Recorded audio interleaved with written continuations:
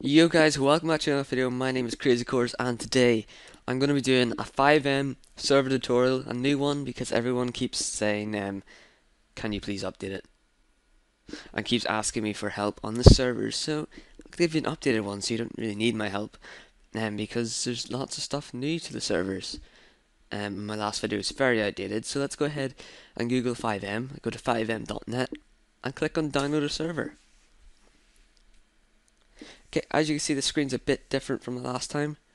Um, you want to follow whichever one's yours. You've got Linux or you've got Windows, obviously.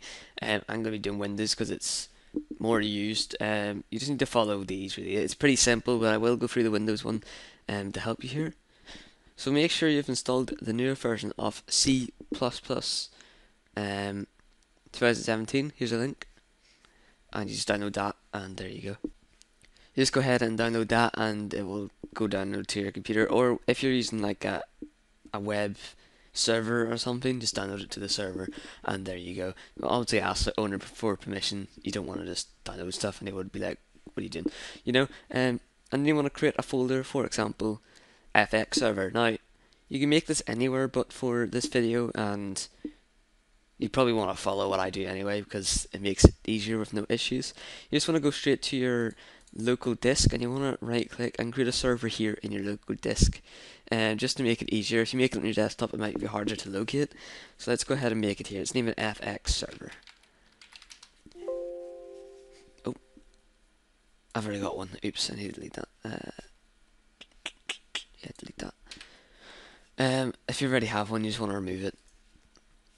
So let's go ahead and name it FX Server. Now, you want to name it the same as mine, because if you name anything different it might break something and then you'll comment saying there's an issue and I'll be like, oh, what did you do? Someone's messaged me and that's what the issue was. They named things wrong and they didn't change it in the code, which is very stupid on their behalf. So after you've done that, you want to download the latest master branch build for Windows. Click here, go ahead and download the bottom one, server.zip. You want to download it using WinRAR or any other zip file, and you just want to let that download. Alright, so now it's downloaded, you want to go ahead and click this, grab it, or whatever way you do it. I'm on Firefox, so as you can see it's here. Now this is pretty simple. Go ahead and get your folder, go ahead back to this, grab everything and whip it over here, and boom. As soon as this is processed, there you go. It's now in the server. You don't even need this anymore. Just go ahead and delete that. And now we've got this. So let's go ahead and follow the rest. So using any archives, yeah, obviously I've just told you that. And then it says clone CFX server data in a new folder other than FX server. Now I don't think that really matters because if I just put it in FX server, it still works anyway. So that's what we're gonna do. If you want to move it somewhere else, you can go ahead and do that. I'm just gonna put mine in server, in the actual server. So I'm gonna move this over here. Boom. Inside of server, or FX server. Okay, and now I'm gonna name this server dash data. You want to name it the same as mine, server dash data. You don't want to name it anything else, or it might cause an issue. So yeah. So the next step is to make a server.cfg in your server data folder.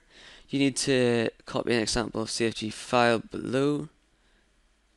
Where? Oh, this is all the code. So if you want to go ahead and open this, right click, make a new text document. We'll name this server.cfg. Now, if yours doesn't change like mine didn't, you want to just go ahead and delete that. You want to go down here, open up Notepad, and then you want to just save it as save it somewhere to your desktop. Name it server.cfg. Change your file type to all types, and then save. And now that will be done, and all you need to do is grab that from your desktop. Where is it? Here it is. You're going to grab that and move it onto your folder, like that. And there you go. Now you want to open edit, and then you want to grab this code from the website, and then you want to paste it into here, like that. And now this is basically your setup for your server. So your server underscore host name, you want to change that to something like, I'm going to name mine CrazyCorrs test server. You can name it anything you want. You've got an icon if you want to remove that hashtag, and then the icon will work. The hashtag basically means it's like disabled, you can't use that. So if any of these you want to change, just remove the hashtag. It's easy as that. Obviously you don't want to remove these are just comments basically telling you how the things work. So yeah, now I'm going to show you the next part. So you want to go ahead and save that. Go back to here, go back to your FX server. Alright guys, so you want to go ahead and copy this run function, paste it, change this to server run, right click that, edit with notepad, and remove all the code in there. And then you want to type in this new code as cd not cs, /d c this. Now you want to find out where your folder is located. So we want to click here, and you'll see c/sf c:/fx server / by the way, and then you want to just copy that and paste it here. And then you want to also copy this / if you don't know how to do it in the keyboard, which I don't because my keyboard's American and I'm not American. And then you want to type in server -data.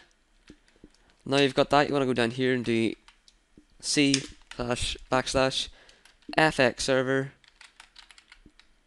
/ again run.cmd plus exec server.cfg. So basically what that's doing is this is running where is it? This here is running the run, and then it's telling it to open server.cfg. If you didn't do that, it wouldn't know what to open, and it would just start the server without CFG, and that would obviously not work properly. So that's what that's doing. You want to have that right. If you've changed the name of server-data, just change it here. Obviously that's basically how that works. So now that that's done, obviously you want to set up your license key. So let's go ahead and do that next. So to start up the license key, you want to go to here and generate a license code from Keymaster FiveM, register from an account. So you want to go ahead and open up that. You want to sign in. As you can see, I've got 3 keys here, and these are going to be blanked out, so you can't actually see the IPs or anything, because these are private servers. But if you want to make your own, just go ahead and click New, and I'll bring you to here. Now, for the label, name is whatever. I'm going to name mine CrazyCorrs Test. Test, and then you want to get the server IP address, which you'll just need to look up. What's my IP? Google that, and it'll give you your IP. Mine's right here. I'm gonna blank it out again, but if it does show up in just like random letters or something like that, you can go ahead and type in what's my IP. Or no, I think it's IP cow. IP cow. If you search up IP cow, it'll bring you to this website here, and you should get your IP there, and it should not show up in like random letters, but that's how you get that. Go ahead and paste it here, and they want to pick a server type, which is home hosted. Well, for me it will be home hosted. You pick whatever yours is. Then go ahead and do the I'm not a robot verification, and then generate. Now that you generated, it'll give you a little code here. You want to copy that. This is the key. And you want to bring it over to here, and you want to paste the key right there.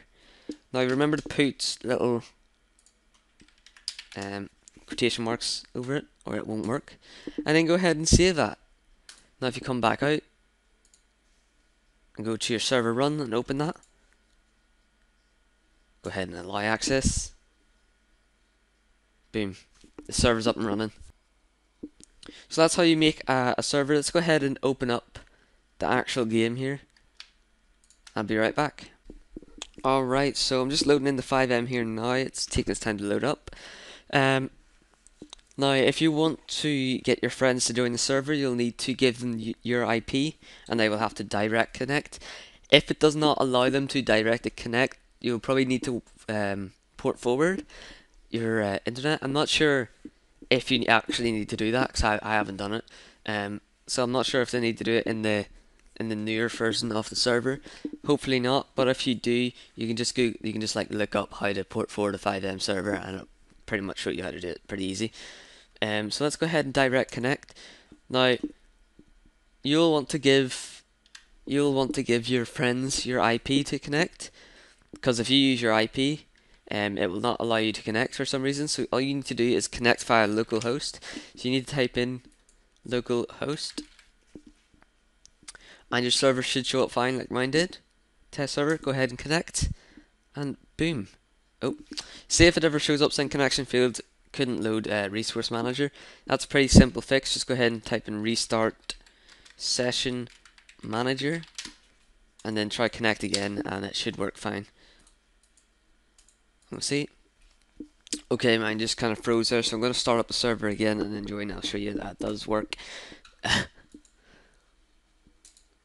So let's go ahead and open it up here. Direct connect. This is a local IP, by the way, 127.0.0.1. That's just local host, basically. That's what that means. So go ahead and connect. Obtaining Steam ticket. Is that a bad thing, Jenny? My Steam open.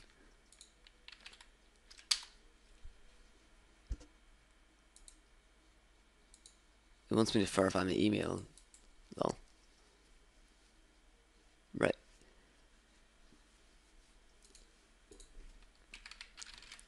Anyway, that's how you do make a server. That should work. It's just not working my end because it keeps wanting to get my Steam ticket, but can't get my Steam ticket because I think it needs to update my email address is what it's saying. So yeah, that's basically it. That's how you start up a FiveM server. If you did enjoy this video, go ahead and leave a big fat thumbs up on it, as well as hit that red subscribe button with the bell notification thingy on so you get notified whenever I upload a video. And if you have any issues, comment down below. And yeah, see you guys in the next one. Peace.